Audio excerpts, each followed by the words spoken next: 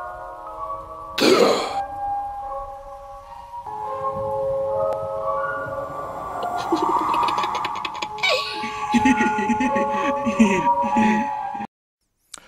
my loves, and welcome back to Strange Playgrounds. Now, I was following a Twitter thread recently by one of my fellow writers in the sort of independent, small press horror community, and they were talking about how odd it is when they go back to their own work after a time has passed, so they become unfamiliar with it, so that they've developed some degree of critical distance from it.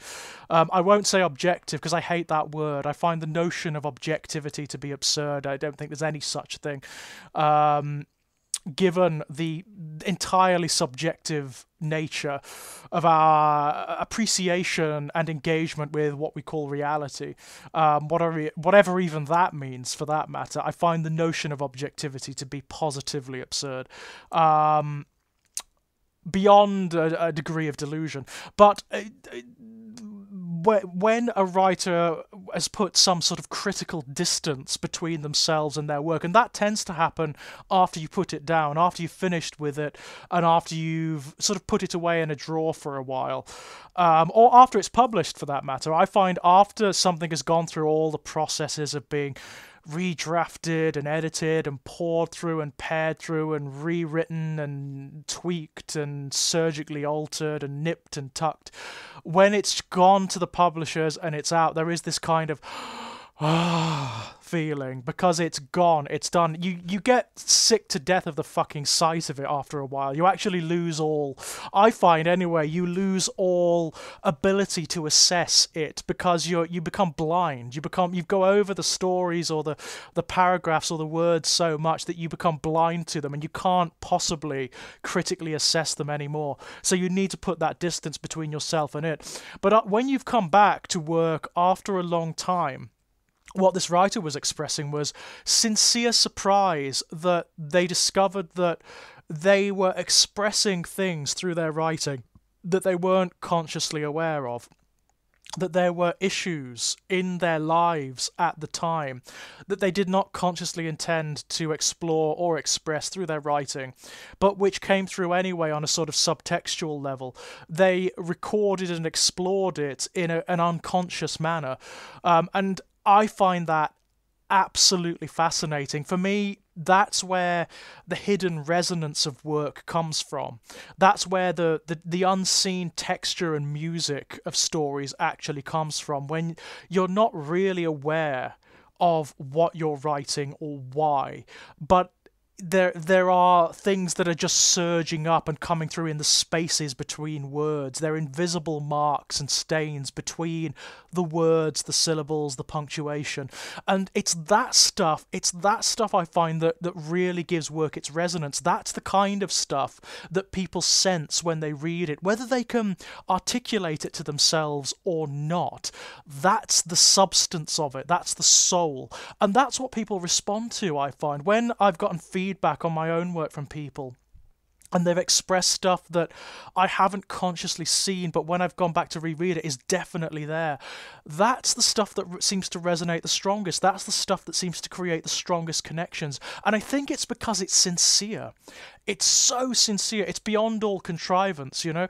It's something that occurs utterly unconsciously, in a state of almost self-hypnotism, where it's uncoloured by agenda or bias or conscious intention. It's just something that you need to express at the time, and which comes out, you know, regardless of whether you want it to or not. I adore that process. It happens a lot. It happens a lot when you go back to reread work that you haven't encountered for a long time, and you realise that, oh my god, I didn't realise this story was about that, or that it was expressing this, but it so clearly is. It so clearly is about that. I find that to be one of the most engaging and interesting aspects of the whole process, where writing becomes a means of self-autopsy or self-dissection, where it allows for a kind of therapy where you are expressing to yourself and to others in a way that you can't consciously, or that it wouldn't be as productive for you, it wouldn't be as healthy for you to do so, say, in a conversation or in a literal manner. You're doing it in a sort of metaphorical or abstract way, in an indirect manner. I find that to be absolutely fascinating, and I respond to work that does that. Not all work does.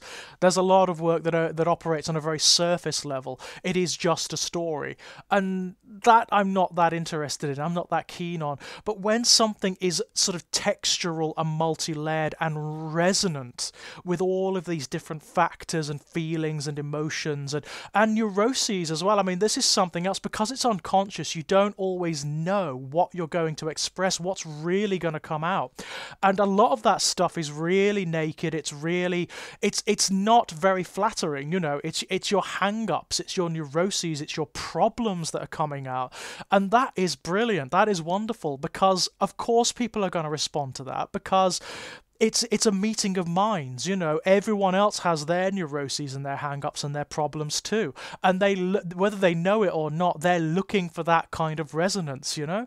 They are seeking out that kind of very intimate connection, and there is something very intimate about it. There's something as intimate as sex, or as anything else, any other engagement in this. You know, you are opening your own mind to invasion by another set of perspectives, by another set of ideas. You're even when you read, when you engage with the work of another, you're engaging the mind to mind. You're actually allowing them access to your own psychological landscapes, and you are allowing them to transform them, to terraform them to other designs, to other contexts, and that is wonderful. That is absolutely brilliant. It establishes a certain mutable state of mind, which is absolutely the way it should be.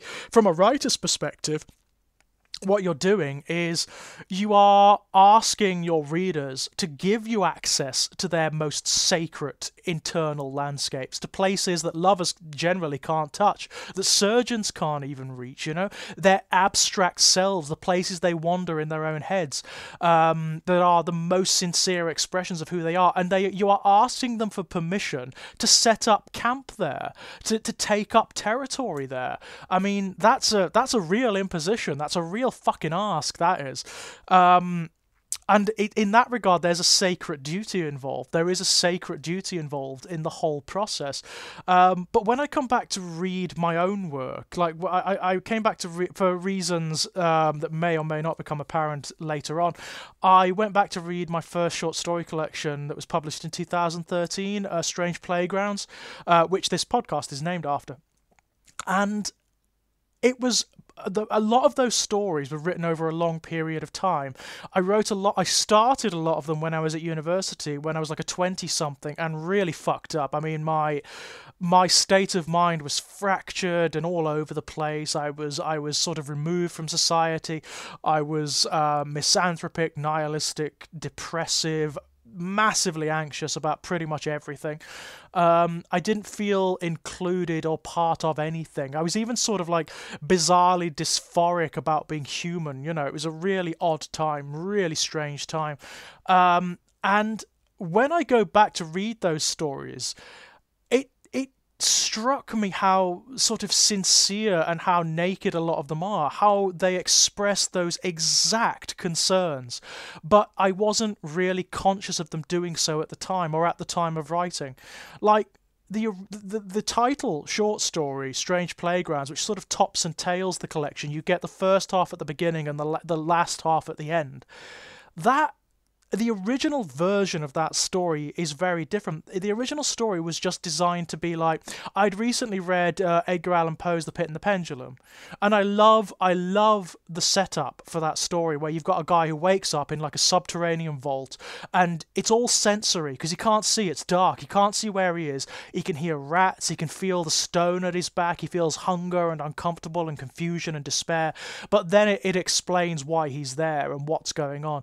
I wanted to write a story where it had that setup, but it didn't explain it, where he didn't know what was happening or why he was there, and it became increasingly more abstract as it went on, and that's what Strange Playgrounds is. But reading it back, it became something else. It became this really weird, anxious story about identity and about the fear of being cast adrift, of being abandoned, of being ripped from one's place of comfort, and then of finding a way out that is revelatory, but which is also as terrifying. You know, when you realize that there is no escape from this, there's just like an evolution into greater complexity and greater confusion. That's what it became about, and I didn't know that when I was writing it. I didn't know. There's another one in there. There's another one. There's one called The State of Lovers, which is one of a short story I really enjoyed writing. It took me forever to do, and that came out of conversations with a friend of mine, Michelle, and we used to talk about like what would be our ideal lovers, what would be our ideal partners, what bits and pieces of people, physically and in terms of personality, would we take to make into our perfect lovers. And I'd been trying to write the story about that for a long time. Initially it was a kind of hokey, silly, almost Frankenstein parody, but that didn't work. So I went back to the drawing board and I wrote this story about a woman who is so frustrated by her partners and her lovers that she dreams a perfect lover into being. But then I started to think about that very concept. Well, what does it say about you that you want a perfect lover, that you basically want someone who will cater to your every contradiction, to your ambiguous whims and desires? It says more about you, doesn't it? About your desire for control and about your anxieties and your neuroses than it does about anything else. So I made the character who she dreams be tortured, you know, because he can't occupy the ambiguities and contradictions that flow through her mind at any one time. And then she turns that capacity on herself. She realizes that what she's done is inflicted a kind of enslavement on him by creating him, by dreaming him into being, and she has to let him go. She has to let him go so he can be his own entity, and she turns those transformative capacities on herself because that's what she realizes, that she's unhappy in herself. It's not to do with him. It's something that nothing external can fix. It's her own state, her own sense of identity that is causing the pain, and that it was me. That was me at the time, and it's often me in relationships. I have profound issues with relationships as they occur in a traditional or prescribed way. I really find them difficult. I don't operate well in them. And that story was an expression of that. It's so weird. There's another one in there called Storm Song, and the first half of that was written while I was in like in a really torrid love affair, like a really passionate, torrid, big scale love affair. The first half was in the swell of that love affair, and then the second half was written after that love affair collapsed, and it expresses all of the emotions, the conflicts, the trauma, the turmoil, but I didn't realize it at the time. It's such a strange phenomena, and it's something I love. It's something I absolutely adore about the entire process, and it leads me to want to go back to reread my own work to see what it was expressing, you know? To see where that subtext is. It's nothing, I mean, when I'm practicing writing, when I'm actually sitting down at the keyboard or with my pen and paper and scribbling away, it's not something I want to be conscious of, because I think being conscious of it would ruin it. It would make it insincere.